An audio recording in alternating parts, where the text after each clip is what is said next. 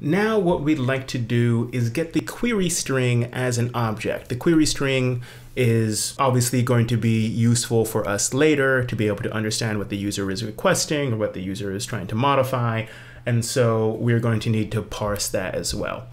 In between where we get the path and where we got the method, let's go ahead and insert just a quick comment about what we're trying to do here.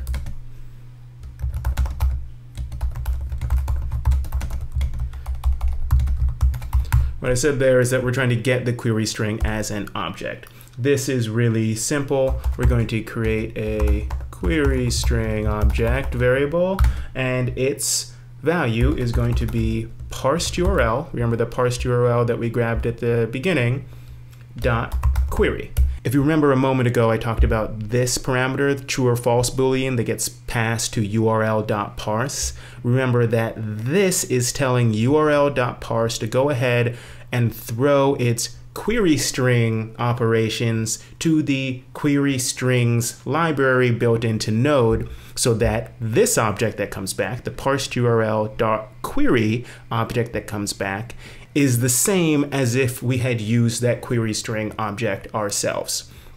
Namely, what that means for our case is that when someone sends a URL with a bunch of query parameters on the end, foo equals bar, etc., those are all going to be parsed and put nicely inside of this object with keys and values. Let's see what that means. And in order to do that, let's log out what's coming out here as well.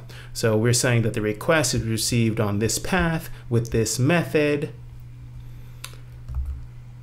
And let's say with these query string parameters, and then log out the query string object itself. All right, so let's go ahead and start up the app again, node index.js, and send a curl to curl localhost /foo.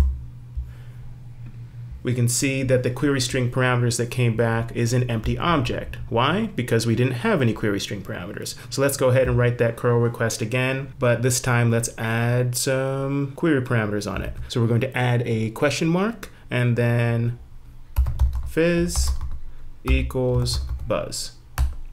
All right, and we got hello world back again. If we look, the app has understood that the path was still just foo, that the method was get, but that the query string was set to fizz equals buzz. So that's how you get a query string object from a URL. And we can move on to the next section.